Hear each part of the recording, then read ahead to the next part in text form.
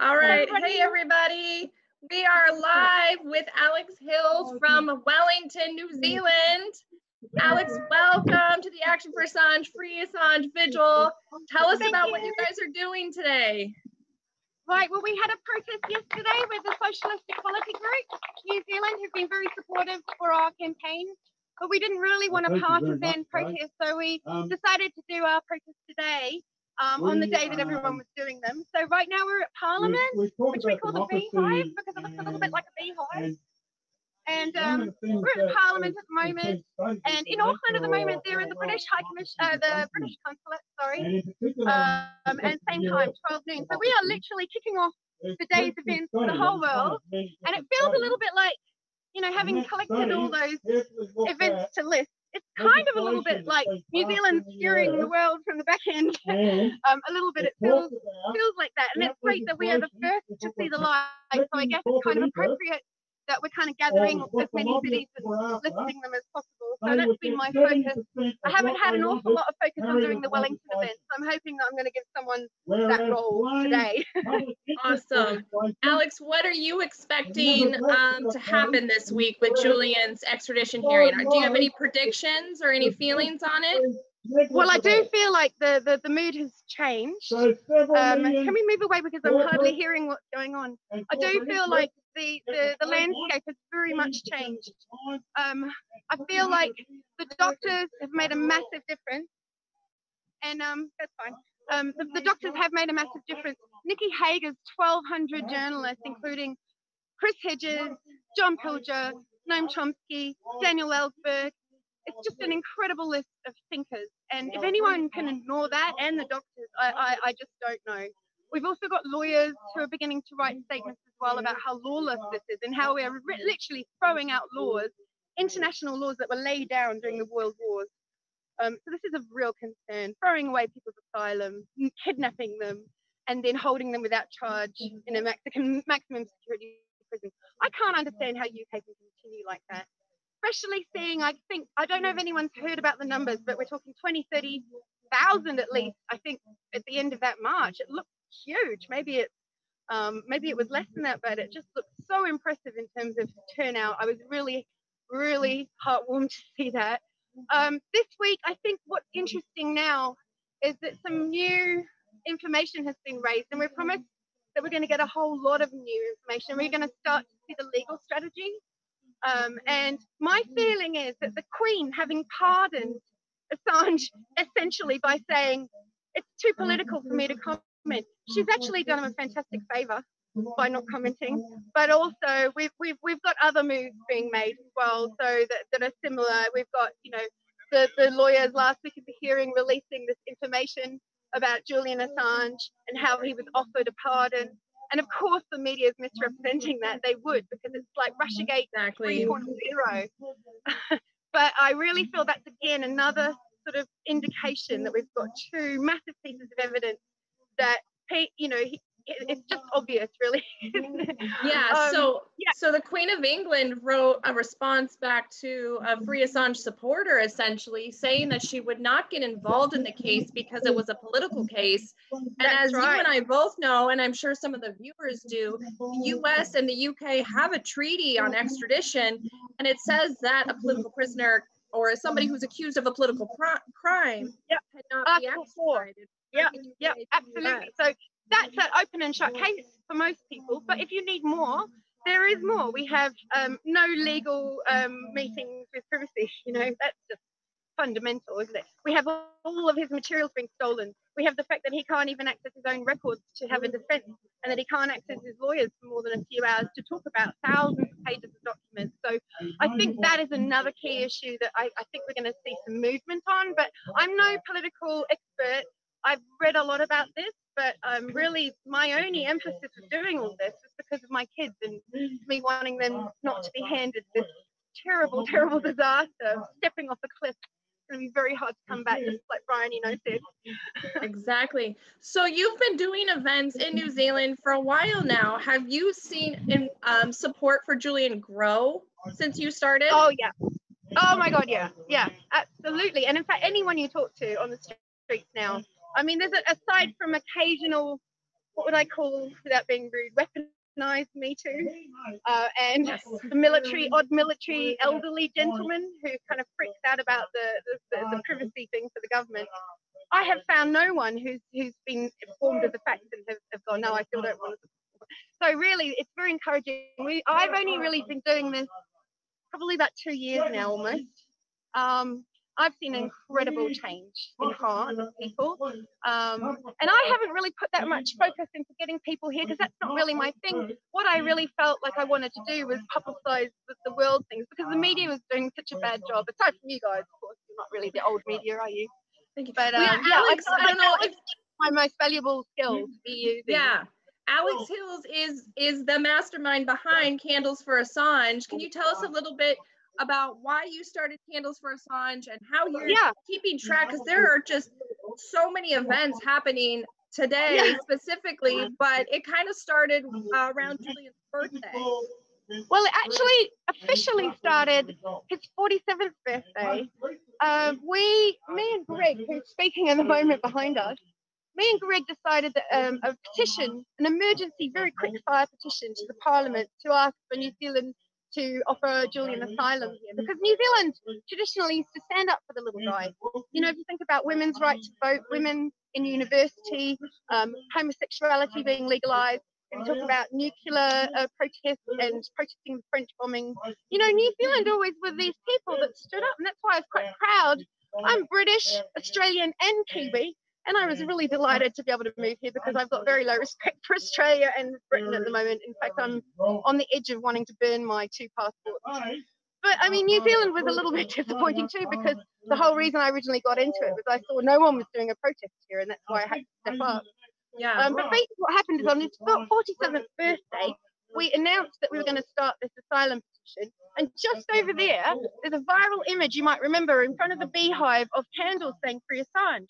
Well, we got well known for that, so we got a little bit of a position. So the following year, we just said, oh, we're going to do the same thing again, only this time at the US Embassy. Please, world, join us for a free press protest on Julian's birthday, a birthday vigil, Candles for Assange, #. And basically, it went completely mental. I think there was only like 2.5 weeks from when I said that to the event. And within a week, it was 50 cities, and within 2 weeks, it was 62. And I was completely overwhelmed, and also sleepless nights, a bit like the last few days, trying to kind of feel like I can't let it down. Now I've said I'm going to do it. There's so many events coming, and I'm going to have to try and lift them somehow and keep on top of it. But it has been a challenge to do that because, of course, there's lots of easy mistakes to make, and you don't really understand some of the languages. So, yeah. Yes, I understand that. Yeah. And you are a musician who has used music as a form of your activism. Can you tell us? Yeah. I know you've been a guest before and we've talked about this and you've played on our show, but can you talk again about why you incorporated your music into activism for Julian Assange? Well, I just had someone come up and tell me that Julian Assange is the new Nelson Mandela, open and shut case, you know. And if we think about how Nelson Mandela got freed, I think that music played an amazing role in that, don't you? Definitely. You know, we all remember that song, Free, you know, Nelson Mandela. We tried to sing it yesterday, actually, with Julian Assange put in instead. But yeah, so that we've got Band-Aid, we've got music. What it does is it makes you inherently look peaceful. It's very hard to corrupt a candle display. It's very hard to make it look like we're violent if I've got a violin out. Even if I was intimidating that policeman that time, playing right in his face, it was only because he was interrupting us. And it was difficult for him to get angry at me because I'm playing a violin. So you've got a kind of a little bit more of a poetic license, whereas most protesters find that they eventually get corrupted with someone who wants to be violent and cause problems for the movement. But somehow the music and the candles, it just keeps it the peaceful vibe. It keeps it, we're not trying to make any trouble. We're just trying to inform people. And yeah, I think music has the power to heal. And it has the power to cut through to people who wouldn't normally be exposed to that message. Yeah, and one of your songs that you played in pubs, Politics in the Pub last year, Christine Assange actually sent to Julian, and he got to see that. Well, yes, that's an interesting story because the reason that I thought suddenly that I could be more powerful than I was, just sharing stuff on social media, is because I saw Alex Taylor in London. Obscure, he is on Twitter. I saw Alex Taylor with a violin being arrested outside the Ecuadorian embassy on Australia Day. He's Australian and his violin, I think, temporarily confiscated from the armed task force. And when I saw that and it went through the entire mainstream media because it was so outrageous, I thought, my God, I can play violin. I could use my violin to get through, maybe just doing some crazy stuff with my violin. And then my best friend and I are quite musical, and he and I came up with that song one day, and literally we jammed it out and put it on Unity 4J, the very first time with the Muppets playing the drums. That was an amazing song. Yeah, so anyway, Alex Taylor, he wrote a song with his violin, and a beautiful singer called Maria Milwaukee. I don't know how to possibly pronounce it. She's got a beautiful haunting voice. And we produced a song called Let the Light In. It was a kind of Christmas edition WikiLeaks release. And it went nuts. I mean, like, I don't know how many people, but really great. And yeah, so I was playing Waltzing Matilda at that pub. So it wasn't my song, but it was kind of a homage both to Alex Taylor for what he did and stood for, but also, you know, a message to Julian, of course. And I was absolutely overwhelmed that Christine wanted to send that to him. So I think, you know, I feel like if he did get that USB stick before when he was in the embassy, he might have been one of the last things he got to see before. It's true. Yeah, and your song Let the Light In personally is an amazing kind of life moment. I mean, I kind of think I broke down in tears when I saw that tweet. Definitely. Yeah. And yeah, your song Let the Light In was a huge hit, not only for people that were following Unity 4J at the time, but it just seemed to really touch a lot of people in the movement. Yeah, and Kathy really Bogan, she saw it, and I had done a sort of mediocre job of a video edit. It was really one of my first ones. And Kathy Bogan loved the song so much, and my second violin part from New Zealand, we called it the Trans Hemisphere Violin Duet. But yeah, so she loved it so much that she, as an academic in film, made a really beautiful recut of it. And she used bits of my stuff too, but she just kind of made it better. Lovely. Well, Alex Hill, I will let you get back to your event. Thank you so much for joining us. No worries. Thank you for you guys. You're amazing. Thank you. Thank you. And everybody, we are going to be streaming as many events as we can this evening and into tomorrow. Andrew Smith, Steve Poikinen, and myself, Christy Doff, we will be in DC. We're starting out at the White House, and we're going to march to the DOJ. Yay! So if you are in the DC area, come on down and join us. We're going to start off at noon tomorrow. And then we will be streaming and working with Taylor Hudak, who is in London covering the events. So yeah, Alex Hill, thanks so much. And if you have any last words, just let us know where we can follow you and anything else. Okay, so my main Twitter account is Greenweaver Arch, because that's my business, believe it or not. That wasn't meant to be an activist account.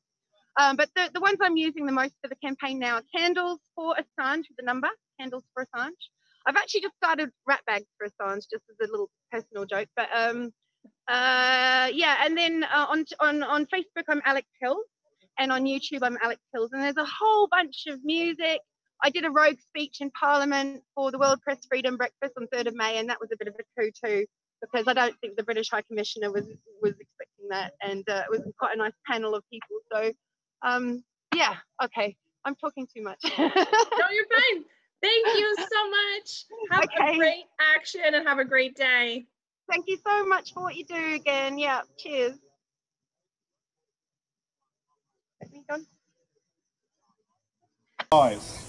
And in the case of the Guardian, the UK Guardian, back in 2018, they wrote a story. Their journalist, Luke Harding, wrote a story where he said that Julian Assange met with Manafort. It was a complete fabrication. In November 2016, there was an opinion piece in The Guardian which said, beware of fake news. What we find is that the mainstream media lie to us on many different occasions in many different ways. So true. Lying by partial truth and lying by omission, that is not reporting the facts. And it's quite clear that none of the mainstream media are here today to mark this occasion, despite the fact that we put out a media release to them last week, and the only one that published it was Scoop. And I've got to hand it to Scoop on behalf of Free Assange New Zealand and other interests. They have been very good at publishing our media releases and making sure that we have a good representation of, or a well-published document that we can share around in social media and for people to see what we're up to.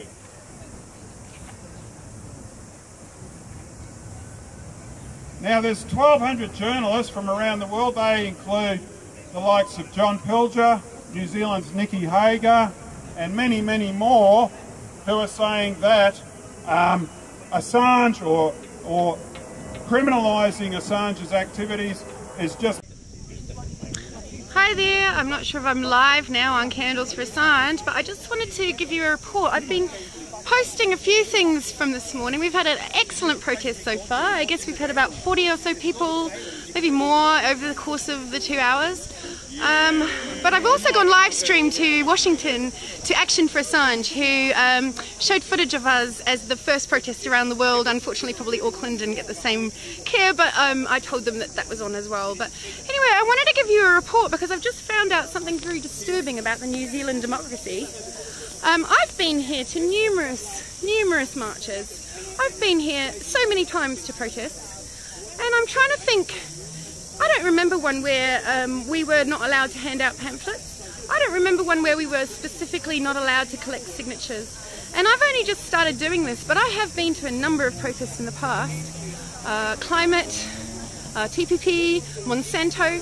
I've never been told in my life that we can't share information between the supporters, like a piece of paper. I'm going to do a video one, and I'm just going to go around because they can't stop me. I'm going to interview them all and get their numbers on video. But anyway, so we were just informed that the Speaker of the House of this stinking cesspit over here, we like to call the beehive because it kind of looks like one, isn't that a building of transparency? Look at that. It just screams transparency, doesn't it? Anyway, so we were just told that the Speaker set the rules for today. And someone was handed a piece of paper which said no pamphlets, no getting signatures, no petitions. And I'm just so astounded. I went in to ask them, is this really the law? Can you show me the piece of paper that this is referring from? And they didn't give me any piece of paper and they didn't give me any law, but they tell me that the Speaker set the rules today. So I said, well, do you set different rules for different protesters? And they said, I quote, "We just want it to be fair for everyone." I mean, am I actually losing my nut here or what? I don't know. Anyway, I thought I had just better report that and say it's been a great protest so far. I didn't have Timothy here playing music with me, so I couldn't do the real lovely song that we normally do. It's kind of me singing this time, but I'll put the video out soon. I couldn't even play the violin while I sing at the same time, and I'm not a singer. So yeah, we'll have the footage for you soon. And I've been interviewed by not only Washington Action4Assange, but also Maori Radio again, the Wellington office here. And they're very supportive, and that's really lovely. And I've also had some photographers from local papers. Nothing major. We were told RNZ was going to turn up, but no one's come and talked to me. So anyway, I thought I'd just give you that update. Okay, thank you everybody, and New Zealand, kicking the world! The beginning, the sun starts here, eh? Bye!